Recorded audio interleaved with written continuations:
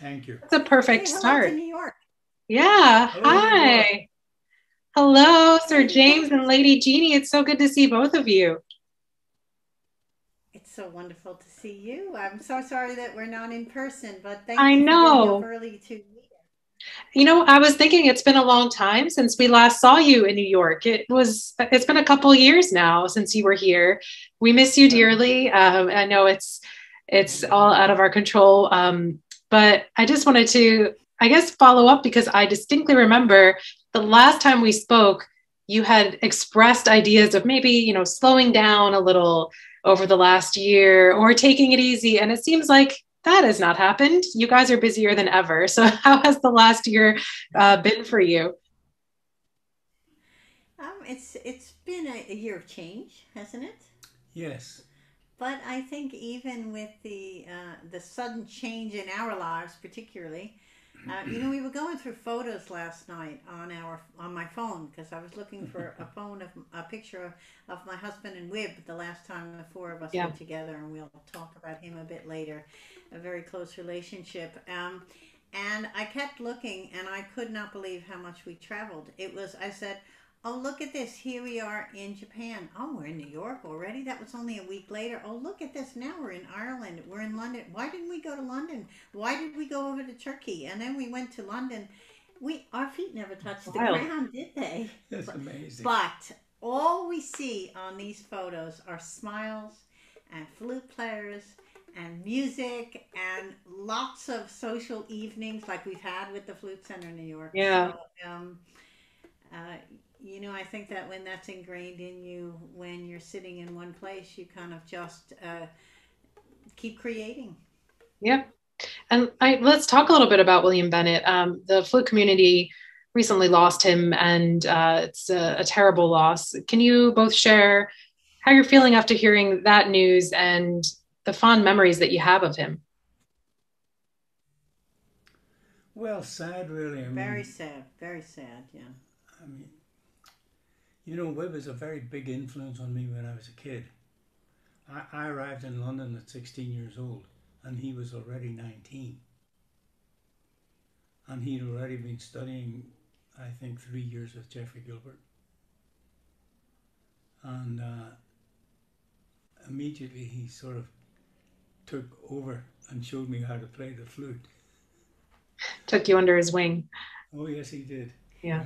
And I think you recalled the first time when we went to meet him, you just talked about how he was your idol. Yeah.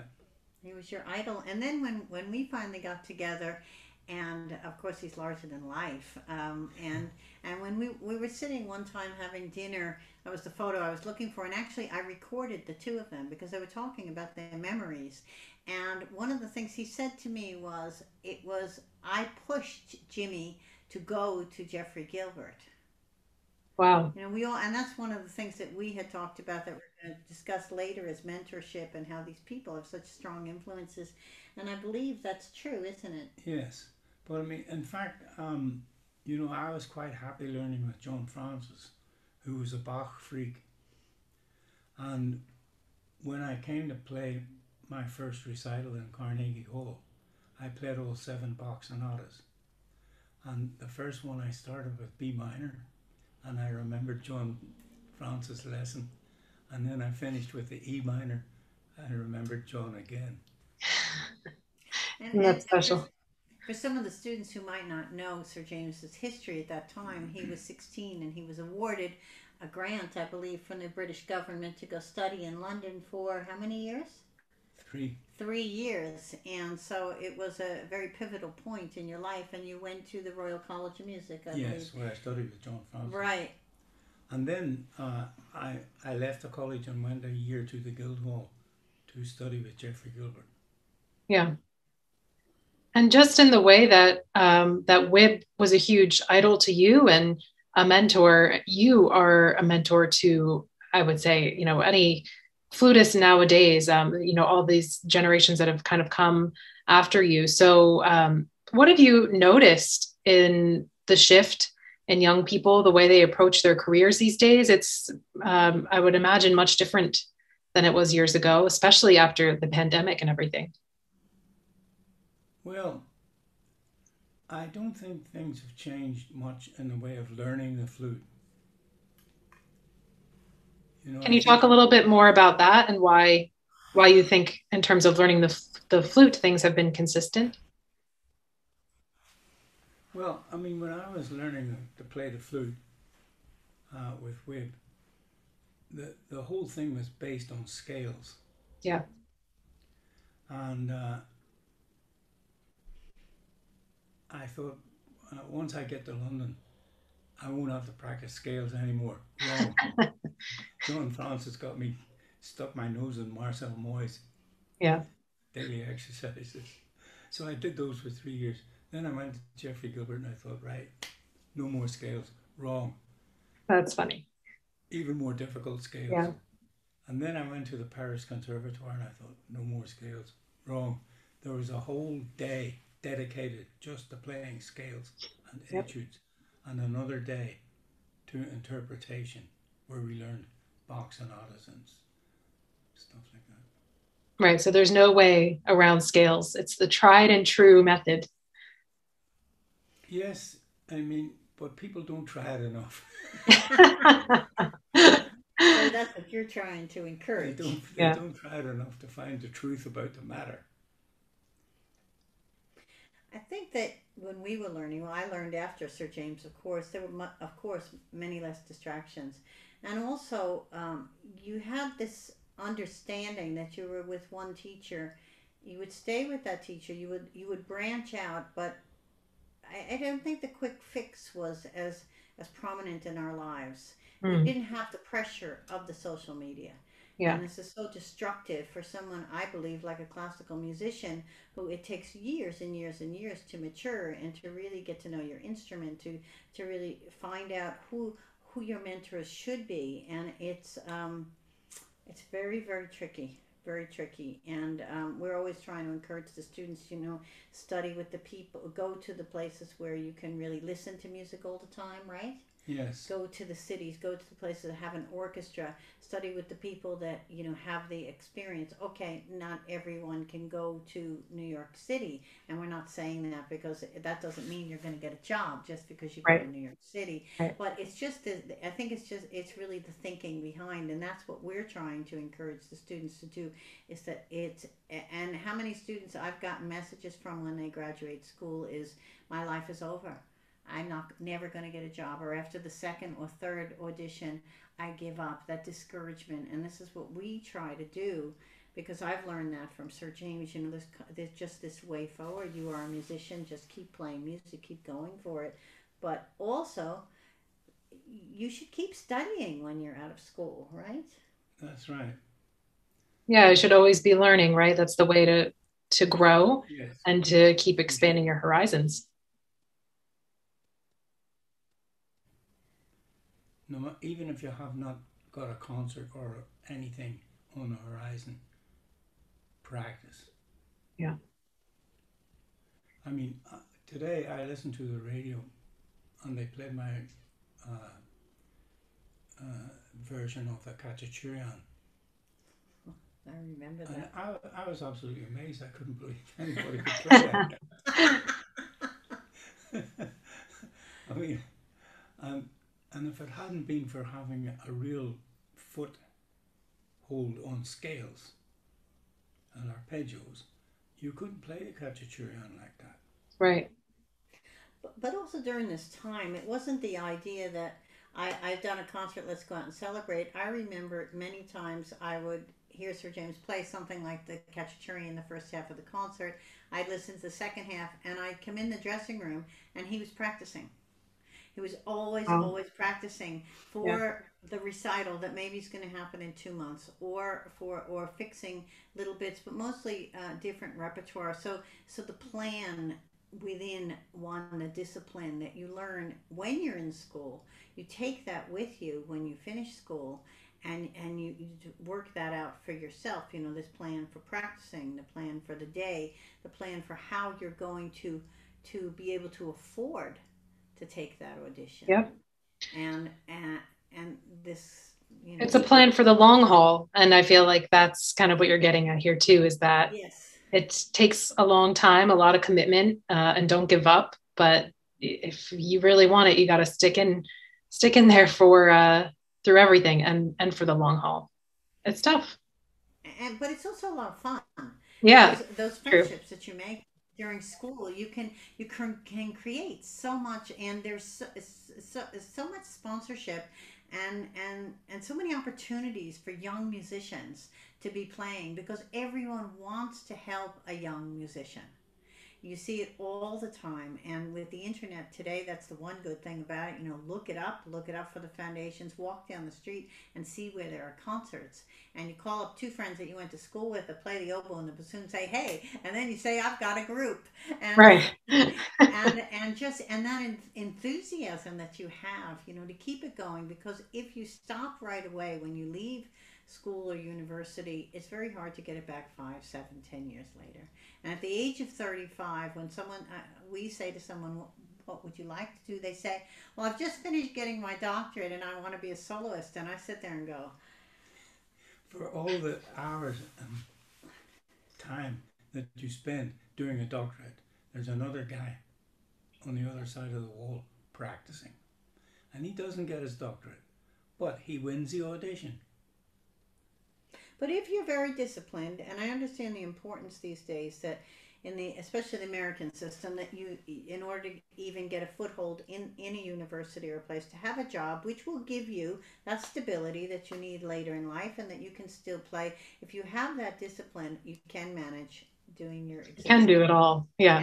and doing that. But it is Yeah. that discipline, I think, that we talk about, of having young, and that you have, and that I you mean, taught me this about. is a perfect segue into, I mean, you're talking about sponsorship of young people and bringing young people along in their careers and giving them an outlet. I mean, this to me is what the Galway Flute Academy is. And you guys are in your 33rd year now. Wow, that's an achievement right there. Here we are. Yeah. We'll bring it close. 33rd year, yeah, of creating this summer festival, but it's been much longer, because it actually started in the 80s. That's before a lot of you were born. Excuse me, we are old. I know, the flute playing keeps us looking young. Yeah. Um, but in the 80s, right, what started as a simple master class with this particular, what we're doing together, started back in the 80s, but you were teaching way back when you were in Berlin, and many of those students Oh, come to our festival actually and Yeah. teach. But you started, I believe it was just a simple master class, and everyone came in Switzerland. How in do you fact, feel like the festival has developed over the years? What are you looking forward to the most this year? Um, Seeing the students again, Yeah. seeing our students again. seeing what progress has been made. Yes. Yeah. And what we found the first year of the pandemic, because we went online, and as everyone knows, unfortunately, we are, well, not unfortunately, we are staying online, Yeah. because we still don't believe that we could run a festival that would have about 150 to 200 people in one room and no one would get ill. And if our students can't stay healthy, um, we can't do it. We don't want a super spreader event, and it has been a tremendous disappointment. So I do want to put that forward to the students. It was a very hard decision, which is why we didn't come out late. We came out later advertising. We kept waiting to see how it would be, and also we have to protect Sir James. But it's really for everyone. Um, but what we were so impressed with our students was the first year of the pandemic was the strength within each of them. We saw such resilience within the students, and it was so impressive. And also the level of playing. And then last year, we saw that 90% of our applicants were new. And a very, very high level. And we thought, this is what we Right. want to do. We want to be able to reach across the miles, not just for people who can afford a holiday in Switzerland to come, and Right. to really take in 5, 7, 8 days of what this great man can share with them, and his colleagues, all these friends that play in orchestras. And when we call them, they say, of course I'll come, of course. And so we have a very holistic attitude to it, not in the way that holistic with yoga. It's holistic of being very positive, non-competitive, and just do the best you can, Yeah. and come together and keep growing, growing, growing. No one is judging you. Just and learn. Just listen and learn. And Can you talk about some of the artists that you decide to invite and those partnerships? Sure, Sir James. Well, one of my, well, there's a lot of my favorites. A lot of your favorite. We had to narrow it down this year. It was really difficult. We had so many. We could invite about 50 artists. Yeah. A lot of them being his students. Kirsten Paul, for example. This guy played, what's that piece he plays? Cassandra's Dream. Cassandra's Dream. I mean, if you want to hear modern music on the flute, this is the guy who does it. It sounds fantastic. And he follows it up with something like Paganini variations, but his arrangement, a modern arrangement of it. And then perhaps he will play the Martinu Sonata, something like that. And one thing that really blew me away was Kirsten and Gareth. They played one of those CPE Bach. WF Bach. WF Bach. Even more difficult. Flute duets. The one in F minor, I think. Mm-hmm. And it was fantastic. I mean, and these guys just got together the day before. Wow. They'd never met each other. Kirsten is the solo flutist in the Concertgebouw, along with Emily Bynon, who also came last year. And Kirsten is a wonderful teacher. And what we do is we farm out our students. So they come to us, and whether it's online or whether it's in real life, we continue this relationship. Well, when we say that we've created this academy, this is a place of relationships that we can help our students move to the next level. So a couple of our students right now are studying with Kirsten McCall in Amsterdam, and they've been doing this for years. And one of them right now that has been studying with us since she was 11, Luna. Wow. Luna, and she became a rising star and recipient of a 16-karat gold Nagahara headpiece. We have a lot of support for our festival, and Luna has been playing second flute to Emily Bynon and to Kirsten McCall, and she'll be on tour this summer with them. That's impressive. With the orchestra. With the orchestra. Yeah. With the orchestra, and this is so. We take the time with the students during the festival. We always have this time for this called Your Next Step, and then also personally with us, where they say, what do you think I should do? One girl now who's a rising star says, can I have a coffee? She lives near us. She's in Lugano. She's from Turkey. We've been able to sponsor her for many, many years. Zeynep Kani. She wrote the other day, she says, can I come and meet you to talk about what you think would be best for me next? And this is what we wish more students would do, because there's nothing like asking someone who really has their finger on the pulse internationally also. A guy said to one student, there's an opening in Vienna to go study with Karl-Heinz Schutz, who's one of our artists who comes back every year, principal flutist, Vienna Philharmonic. Learn in the academy. You might be playing in the Vienna Philharmonic. And you know what? You never know. If they apply and they get in there, they will be playing in the Vienna Philharmonic. And then they'll be ready for that audition. And this goes for American students too, because you can get funding. And what we try to do is just to give them the vision that these opportunities are there, and also then us personally can open the doors. So Kirsten like it's like your flute matchmakers or something, like matching the flutists with their careers, or with a teacher, with a mentor that can really take them to the next level. Yeah. And then we also have Gareth Davies, a principal of the London Symphony, who right now is doing a recital with Michael McHale, right this moment actually. Mm-hmm. And who Sir James is our pianist from Northern Ireland, and now he's in London. His wife plays in the London Symphony. First time they got together, he says, "Oh yeah, I know the repertoire. I play with James Galway." So they're doing something, and Gareth, Sir James is former principal flutist of the London Symphony, and Gareth will tell the story along with Kirsten McCall and with all of them that the first CD they heard. Well, the first time they saw him was on TV, and it was because he said on TV, "Oh, the flute's real easy to play." Gareth thought, "This is really easy." And when he met Sir James years later, he said, "You told me it was easy." He says, "Well, I never told you that if you wanted to play it well, that you had to."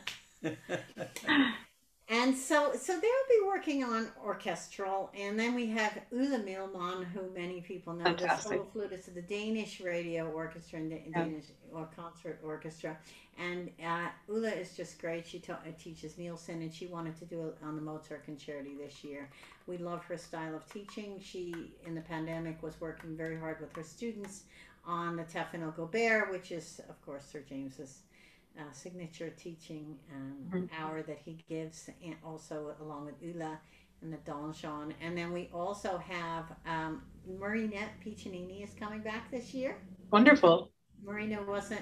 We ask people each year, and she was available. And also, she'll be working on the Paganini caprices or whatever they prefer. But because Paganini is her big thing, Yeah. and she does it so beautifully. Good friend of ours and the Flute Academy, and Francesco Loi, who is the solo flutist of the uh, Don Carlo San Carlo Opera. opera. I have it In right here, Genoa. actually, in Genoa. He'll be working on opera. And everybody can find all this information on your website as well, too. On our website, yes, here it is. Yep. Yeah. Yeah, In addition to all the enrollment dates and instructions. Yeah, the 22nd to the 26th. I just want to mention one thing. The reason why we choose these different artists is what they can offer the students. Francesco teaches opera. You know, you want to take an opera audition. Nicola Mazzante with piccolo. Yep. Gareth Davies with orchestral auditions. And then we have also Bill McBurney on jazz. And this year we have Lowell Lieberman is coming on Saturday afternoon to work with a few students, whoever wants to play for him, on the pieces that he has written.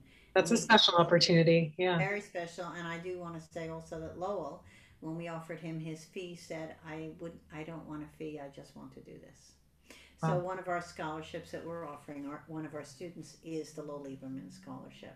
That's great. So all these artists give back in many ways. And we also have Nancy Stagnita from the Interlochen Arts Academy, who gives so much to the American flute player that we had to bring her in. And so it's a very exciting group, a very balanced group. And we do hope, even though we know that people don't want to be online, they want to be in person, learning is learning, right? True. I know you both are, advocates for others, and you want to help other people evolve. So have you ever kind of turned that lens on yourselves? What do you look forward to improving on in your future? And what ways do the two of you want to evolve? Yeah, I would like to see how we can build certain things together, but find a better balance with where we're at in our lives, meaning a little more free time for each other. Yeah.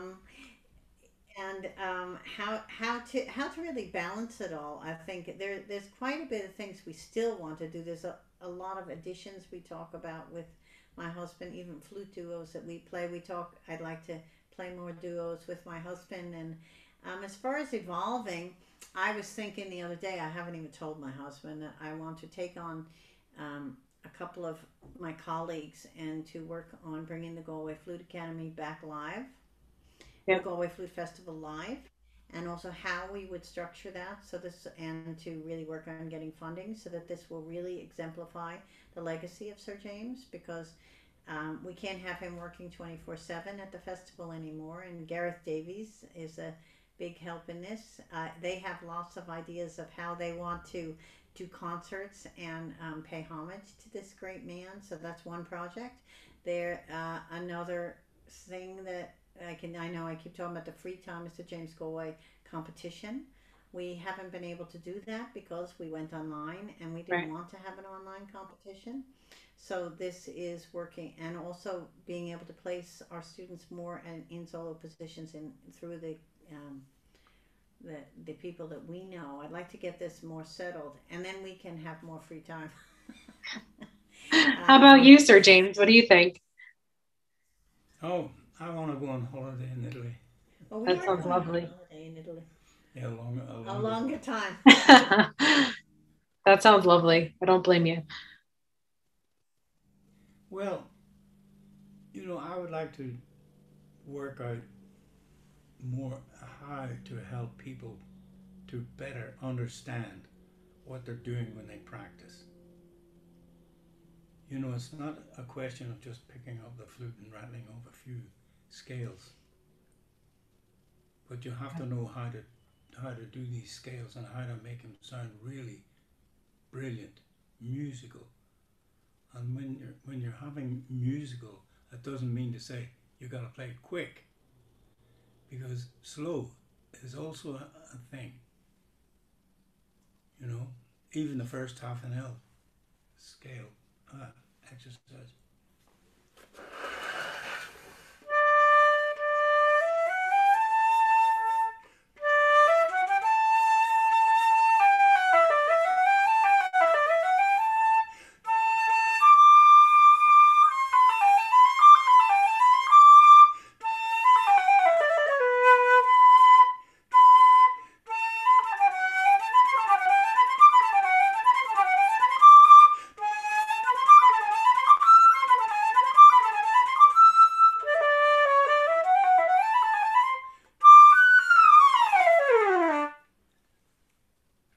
You know, just to Beautiful scale. Yeah. to learn how to play scales like that, because it will have a direct effect on your music. For example, look at this.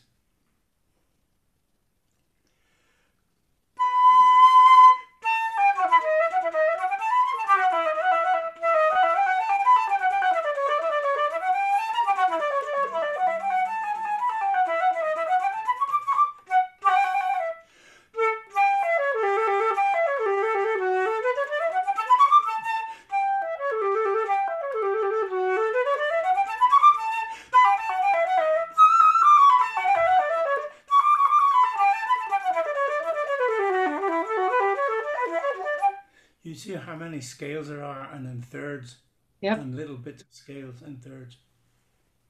And if you can play the whole thing and you're really in shape, Right. then Mozart stands a fighting chance. Well, thank you both for your time and for being here today. While I do miss having you here in New York, it is lovely as ever just to see you in any circumstances. So I really do appreciate you taking the time out of your busy schedules to sit down with us. Katie. And can we just, one thing before we go? Sir James has brought his flutes, and we do want to just thank the Flute Center in New York for being, for us, you know, such a high-end, high-level exponent of having wonderful instruments every level, and the fact that we bring our instruments to have them repaired, and that the flute that Sir James has in his hand right now is his Cooper flute. That is a very, very special instrument, right? Mm-hmm. Yeah, this one is A442, and I have another gold flute which Cooper made for me to play in the Berlin Philharmonic, and that's Wow. A445. And which ones do you like to practice on the most, Sir James? What do you find yourself picking up Oh, first? it depends. It depends. I don't know. I like to play my platinum flute. I play that the most, actually. And the one that he made for the Berlin Philharmonic, I think, is one of the best flutes in the world. A Cooper flute. It's Yeah. a really tremendous flute. It sounds Several beautiful. of my colleagues borrowed it to make CDs. Oh, yeah? Yeah. So, I believe that William Bennett introduced you to Albert Cooper. He did. So it's another Another great tie to him. Yeah. goes on. So we hope we can help create that circle. And one thing I didn't mention when you talked about what we would like to be doing with our goals is cooking. I've been the cook for a while, but guess who Wow. is cooking? He makes a great omelet, everyone. But his latest thing he's going to make is Uh, chocolate mousse. Great. so. I promise if you come to the live festival next year, but if you come this year, we'll talk to you about chocolate mousse. But so it's all these wonderful things that through playing music, it gives you such an enthusiasm for life and for cooking and playing flute duets with your best friend and Yeah. talking to Katie. And Oh, so that's thank great. you. Thank you guys so much.